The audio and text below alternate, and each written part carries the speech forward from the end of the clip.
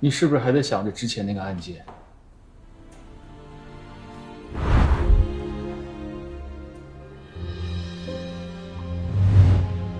小鹿本来不用死的，是我的疏忽，是我亲手把他送到 Captain 手上。你又提到了 Captain， 他不是早就被判定为痴呆了吗？但他临死之前写下了 Captain， 真的不可能。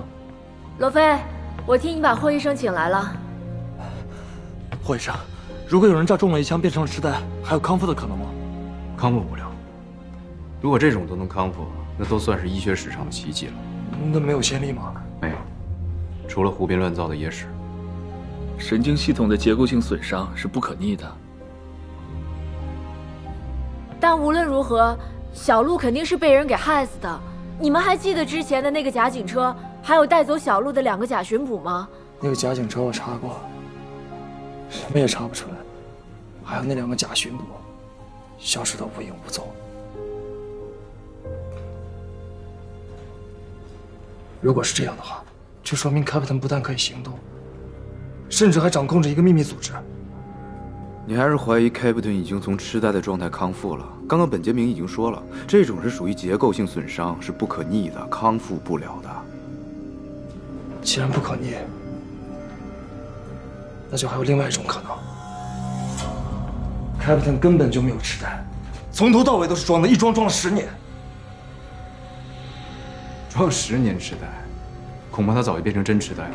没有人能有这种意志力，能撑10年。如果他有了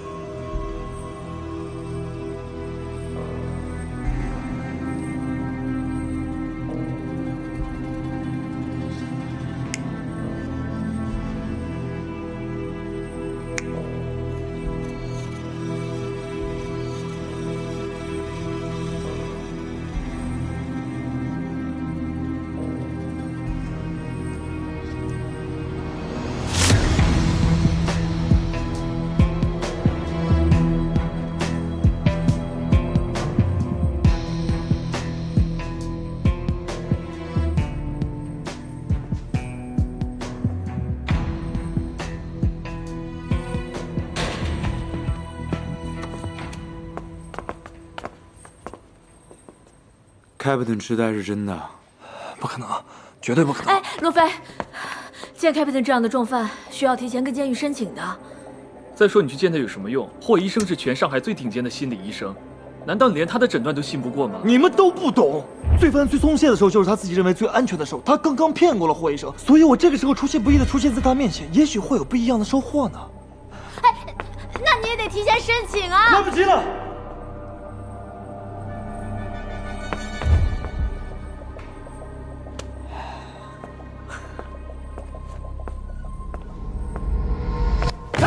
哎，罗冠，不能这样了，兄弟！哎呀！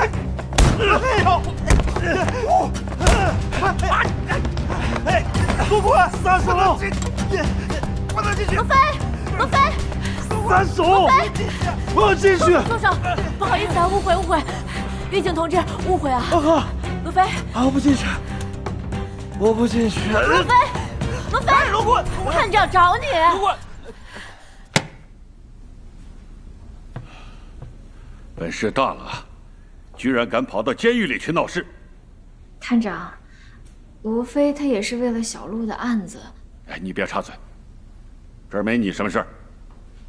罗非，这次要不是小曼拦着你，你将酿成大祸。说不定我就能查出什么了。你采用非法手段，你还有理了？探长，你出去，我跟罗非还有点事儿。探长。出去啊！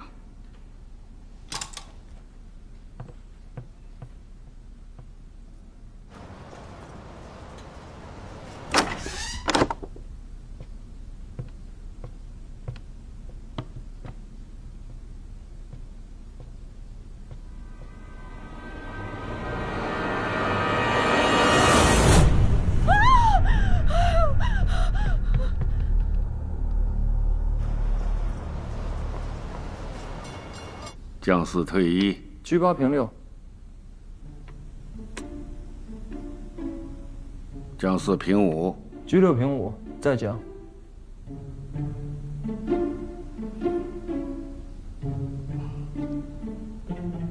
讲5评6。我的马看在哪儿？你怎么讲5评6？没有马，哪来的马？你记错了吧？那你左手拿的是什么？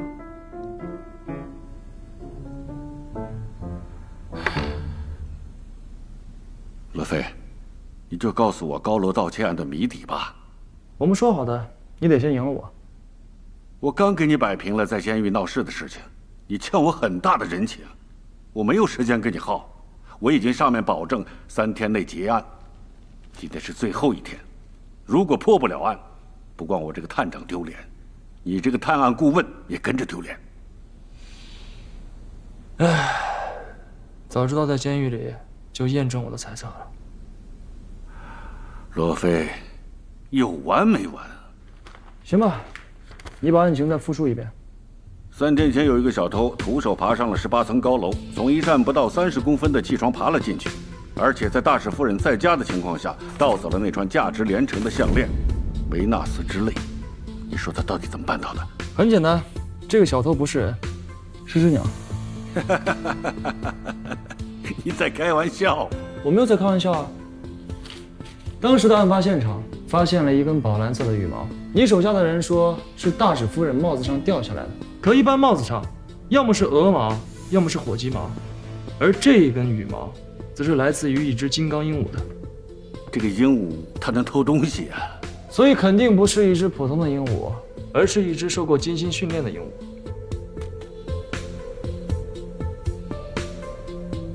对呀，项链丢的前一天，大使夫人确实到过杜马斯马戏团看马戏。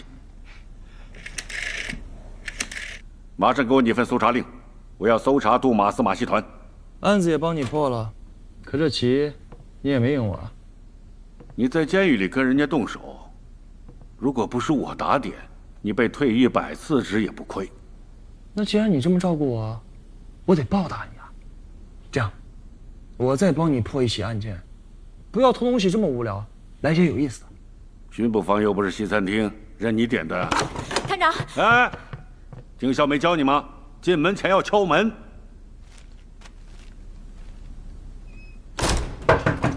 探长，刚刚接到举报，4马路发生命案，需要警方支持。命案？什么命案？我申请。叶长青，立刻去凶案现场。我问你是什么命案？你为什么不交给我啊？这个案子不适合你。怎么就不适合我了？这不是女孩子去的地方。我不是女孩子，我是女警探。女警探也是女人，这种地方正经女人就不能去。难道正经男人就应该去吗？你不是，能不能告诉我4马路到底发生了什么事儿？你别说话。这个案子就交给叶长青办。不是，你觉得叶长青破案是比我厉害吗？他虽然没你聪明，但是他是巡捕房资格最老的警探。你毛还没长齐，人家就开始破案了。怪不得巡捕房之前的破案率那么低。对前辈尊敬点儿。破案讲究的是能力，而不是资历。就比如这位，他虽然智商不高，但是打起架的时候，战斗力是常人的3.5倍。你是在夸我吗？你猜吧。走了。去哪儿啊？去破案。啊，我也去。哎，我警告你们啊，不准搅和叶长青办案。破案是需要经验的，这个案子很简单，但从尸体来看，这不是自杀，是他杀。哦，高明。您还发现什么？你们有谁找到死者钱包了吗？没有，没有。案发现场呢有明显的搏斗痕迹，这说明就是一个典型的入室抢劫杀人案。所以呢，你们要尽快调查这2天进出旅馆的可疑人物，重点对象放在这个有偷盗前科和抢劫前科的人，明白了没有？明白。错，这不是抢劫杀人。你们俩怎么来了？我们刚好路过，就顺便来看一下。这案子是我负责的，而且我已经破得差不多了。你俩赶紧走吧。没问题。不过在离开之前呢，我有一个问题想请教一下：如果是抢劫杀人，那为什么死者手上的戒指和玉手镯都还在呢？很简单呀。凶手抢完钱包以后，刚想动手抢这个首饰，突然他听到了一个声音，他以为有人来，所以他逃跑了。有道理呀。我还有个问题，这个坤包你们刚来的时候就像现在这样打开在地上的吗？是啊，怎么了？从现场来看，凶手和死者之间发生过打斗，死者用随身携带的坤包砸向了凶手，被凶手一下打落在地上，而里面的钱包，哎，麻烦让一下。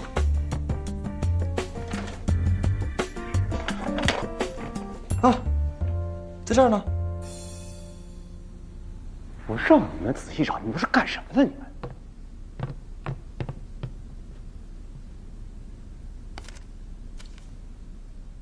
那既然值钱东西都没丢啊，这说明这就不是劫杀。这个女人一定是个妓女，因为这个嫖资没有谈拢，发生了矛盾，然后被嫖客咔嚓一刀啊，很简单嘛。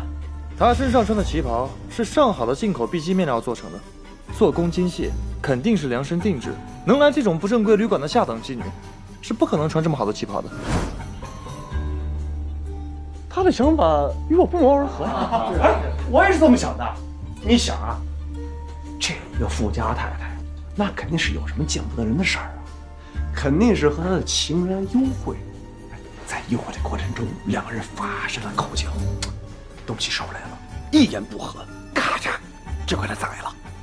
不，死者肯定不是一个有钱人。他虽然穿了一件价值不菲的旗袍，但他的皮鞋却很旧，手镯还有戒指成色都很一般，香水和口红都是廉价品。怎么这么大的酒气呀？你是不是又喝酒了？你一喝多了就胡说八道，我得好好说说你。过来过来，老这样就喝酒，给点面子行不行？我好不容易弄这么个案子，你还来找茬儿？我没有啊，我怕你一个人应付不过来。天地良心，罗非，所有案子都被你破了，你还来抢我这个功劳啊？这个案子破了，功劳全是你的。为什么？我又给不了你什么好处？让我参与破案，对于我来说是最好的好处啊！还有这位前警探，他早就想跟你学习学习破案的手法了，是不是？功劳全是你的。那行，那这次我就让你们两个参与进来。好，还有一个，再也不许在我下属面前质疑我。啊，一言为定。知错就好。这个小麦，你俩看看有什么收尾的工作去做一下。啊，你今天帽子挺好看。真的吗？站好了。从尸体看出什么了？致命伤在右颈处，颈动脉被割伤，凶器应该是一把小刀。对你真是失望透顶。刀口呈三角形。凶手在杀人之后用同一把刀把死者脸划花了，可能是双方积怨已深，也有可能他是要刻意传递某种特殊的信息。很好，走吧。你们去哪儿？查案。昨天下午201房是王太太。王太太没有具体名字吗？没有，我们这儿登记就是走个形式。她是一个人来的吗？是的。几点？4、5点钟吧。你确定没有人跟她一起上去吗？他来的时候是一个人，但是登记的时候跟我说，过会儿有个王先生要来，叫我把房间号告诉他。王先生啊，他来了吗？什么时候来的？昨天傍晚6点钟。怎么这么确定？他来的时候，电台正在播放歌后竞选呢，正好6点钟，周璇是第一个唱的。那他什么时候走的？他上去不久就下来走了，周璇一直凤凰于飞还没唱完呢。你还记得他长什么样吗？中等个头，穿一件灰色长衫。哦，201房的女人是他杀的，起码他有非常大的嫌疑。你这样，你跟我回巡捕房去画像。我还要做生意呢。你做什么生意？你的旅馆发生命案了，我没让你关门就不错了。来，带走。哎呦，跟我们走。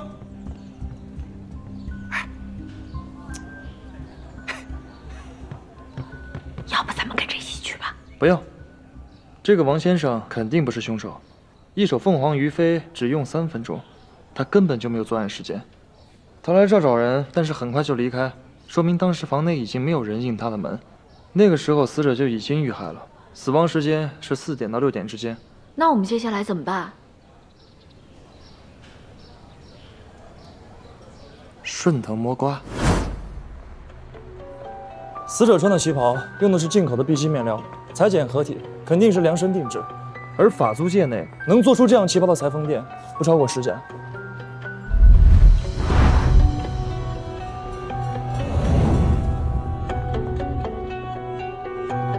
不是，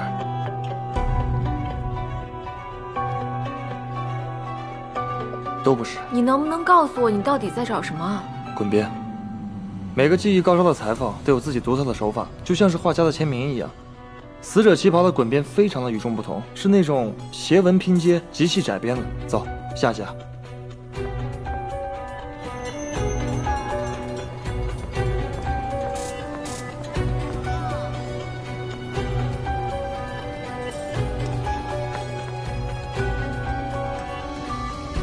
就是这儿。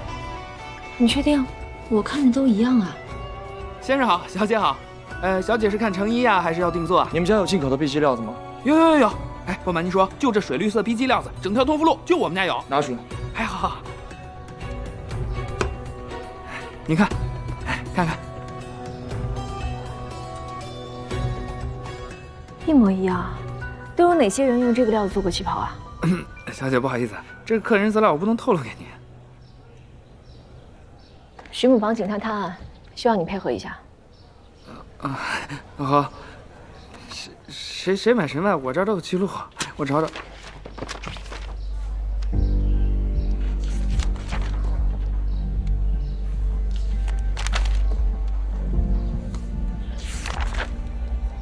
只有3个人做过这个旗袍。哎，对，店里生意差，卖不动。我们只能按单据上一个一个去找了。这3个人都不是，他们的尺寸和死者不符。你们还有其他记录吗？没了，都在这儿呢。这布从进货到现在就买了3条。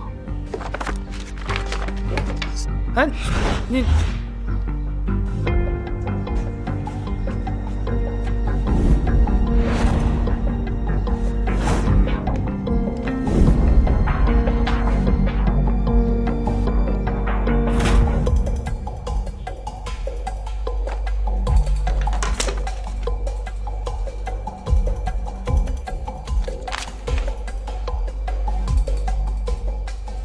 你撒谎，去除上面的尺寸，正好少了1.8米。这匹布总共做了4件旗袍，那还有1件是做给谁的？哦，对，还有1件是做给太太的，我忘了。我怎么就没想到，什么人能穿得起高档旗袍，却买不起高档化妆品？当然是裁缝部的老板娘了。你们老板呢？在上面。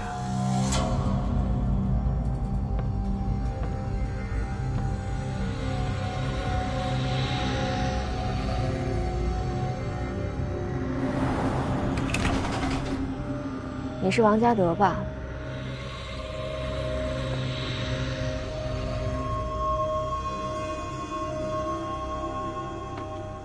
想做衣服先登记。我是巡捕房的警探，想找你问点事情。什么事？你太太现在在哪儿？她昨天接完电话就去对面马路的李家打麻将去了，现在还不见人影。你太太是不是经常去打麻将？哎，对，太太可会打麻将了，每次都赢好多钱呢。就你多嘴，滚下去！成天往外跑，死在外面才好呢。他昨天出门的时候，是不是穿了一件水绿色的 B 级旗袍，戴着金项链、玉手镯，还提着一个白色的手提包？没错，出什么事了？昨天下午4点到6点的时候，你在哪儿？我在做衣服啊。谁能证明？我在自己店里做衣服，要什么证明？什么意思？这么问什么意思？没事，我来，你先下去。哼！王先生，您先冷静一下，您听我说，我们发现一具女尸，穿戴跟你太太一模一样，你最好去巡捕房认一下尸体。你说话就不能婉转点吗？有什么区别？我说的婉转一点，他太太就能活过来吗？你这人还真是一点同情心都没有。哎，你说这个王家德他会不会是凶手啊？从他刚才的表现来看，不像是在说谎。况且你见过哪个凶手会当着警探的面把凶器挥来挥去的？去找这个李太太，如果死者经常在他家打麻将的话，那或许这个李太太知道些什么事情。走吧。你说，真是天有不测风云，这好端端的一个人，怎么说没就没了呢？你和他很熟吗？以前经常一起打麻将的搭子。他有没有得罪过什么人啊？阿梦脾气最好了，人又长得漂亮，讲话又嗲，那男人一听到她的声音就酥了。她这个人心肠也好，邻里有什么事情她都会帮忙的，谁会跟她有仇呢？你刚才说以前一起打牌，现在不打了吗？是啊，最近裁缝店的生意不好，她也不来打了。那为什么王家德说他昨天在你们家打麻将啊？瞎说，这几天我们家小毛头生病，我哪有时间打麻将啊？奇怪，王家德为什么要撒谎呢？昨天接完电话就去对面马路的李家打麻将去了。哎呀，会不会是他男人把他给杀了？为什么这么说啊？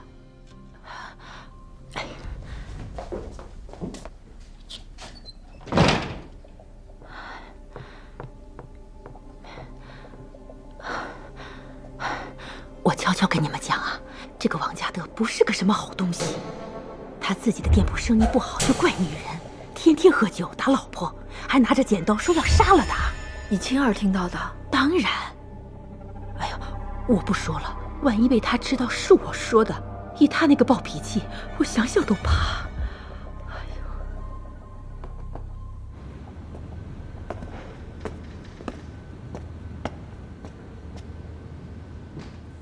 你看看，是不是你妻子赵启梦？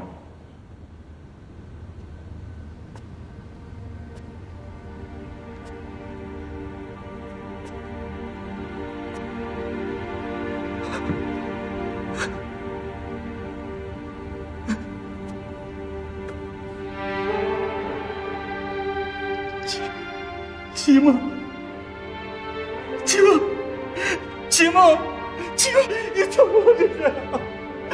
启梦，谁杀了你？是谁杀了你啊？凶手目前还没有找到，我们有几个问题需要问你，跟我来一下。人都死了，不去抓真正的凶手，你问什么问题？只是例行公务，来吧。你们怀疑我是凶手对吧？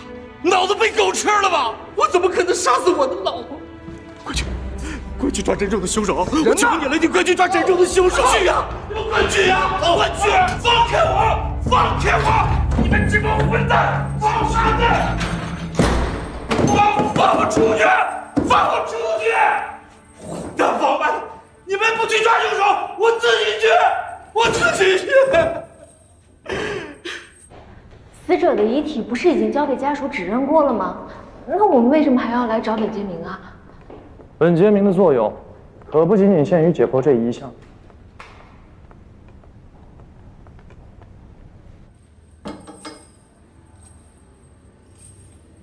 王先生，警探先生，警探先生，我太太真不是我杀的，真不是我杀的。来，把王先生放上来，快点，快点！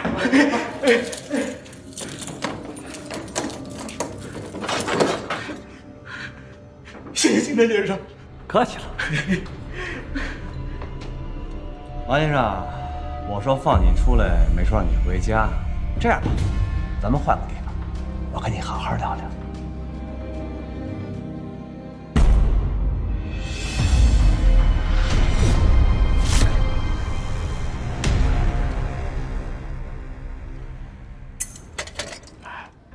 昨天下午4点到6点，你在干什么？我不是说过了吗？我在家里做衣服啊。有谁能给你证明吗？我一个人做衣服需要什么证明啊？好，这把剪刀你应该很熟悉吧？是。剪刀拔开这销子就可以一分为2，分开的利刃呢，长约3寸，宽约半寸，一刀下去呢是3角口，和死者伤口完全一致。这么说来，你一定是用这把剪刀杀死了你太太。没有，你胡说！我为什么要杀她？哼，我来帮你还原一下吧。昨天你太太假借打麻将之名，其实是去了4马路的天香旅馆和情人幽会。你一路跟踪过去，大怒之下用这把剪刀杀死了你的太太。什么？情人？4马路幽会？这个臭婆娘杀千刀的！这个要记好啊！嫌疑人要杀被害者1000刀。不是这个意思，我不是杀人犯，我也根本不知道他在外面有强加德。你是敬酒不吃吃罚酒是吧？啊，行，我先不理你，我肚子很饿，我去吃碗面。大哥，你沈大，我问他什么呀？你随便问什么都可以啦，关键就是不让他睡觉，熬鹰熬着他，他总会找的啊。哎。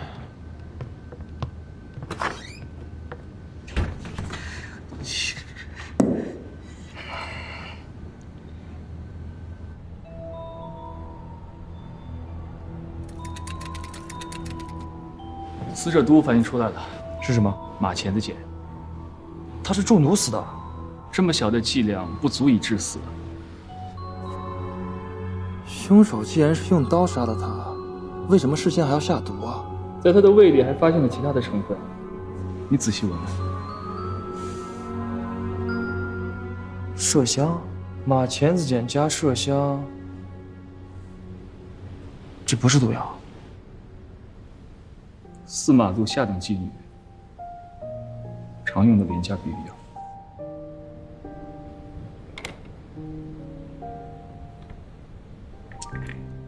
所以死者赵启梦是一名妓女。可是她有丈夫啊。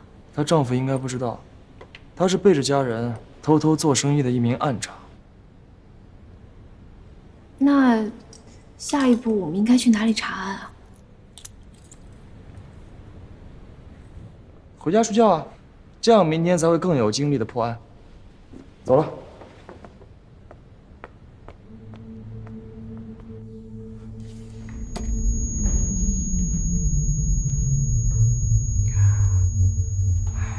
王家德，你倒是招啊！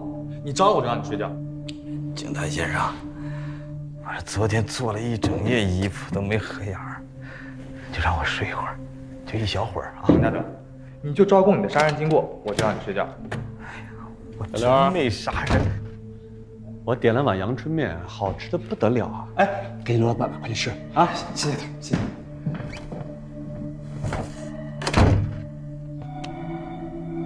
王先生，实在是不好意思呀，我们搞错了。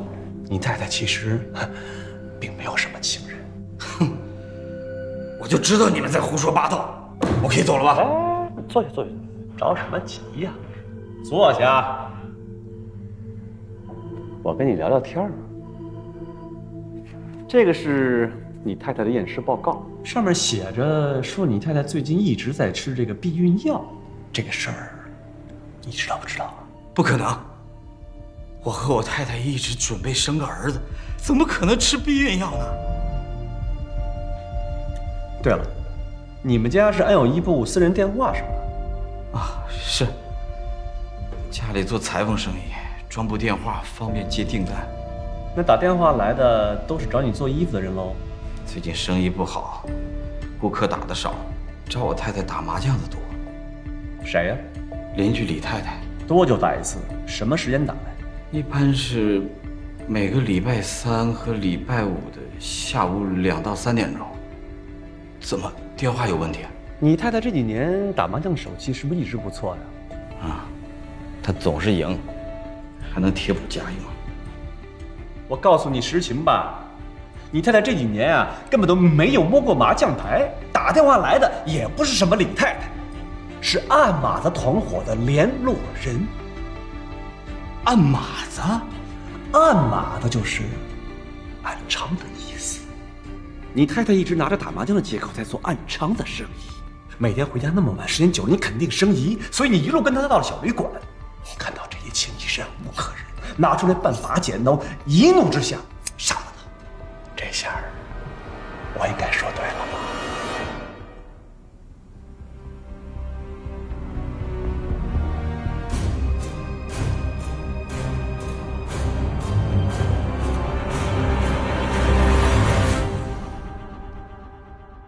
麻烦您帮忙查一下前天下午3点左右打进这个电话的来电号码。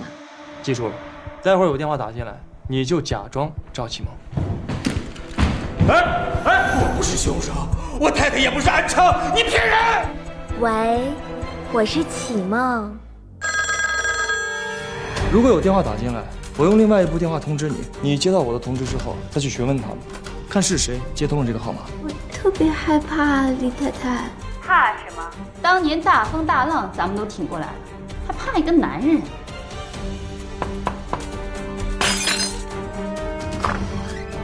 你好，你好，你们，请问是孙启雪家吗？他是凶手。